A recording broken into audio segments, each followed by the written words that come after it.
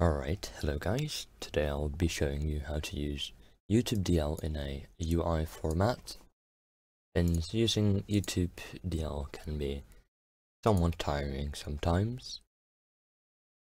And we'll get right to it. So, I wrote this little script over here in a WScript. And it's very simple. It creates an input box variable.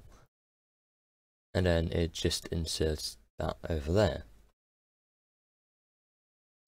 And this script will be in the description, so you can just copy paste it and you can just put it on your desktop and use it like this.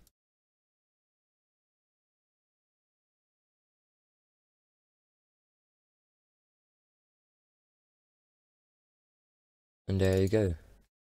There's your music and stuff. So, if you're having issues, then you want to look at this line over here.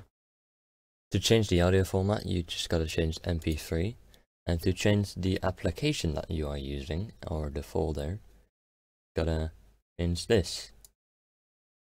So first I navigated to my F drive, then because it's already on the desktop,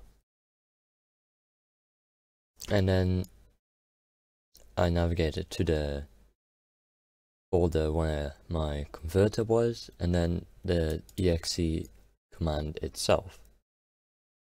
But I'm using YouTube DLP, but you might be using YouTube DL, so make sure to double check the name over here.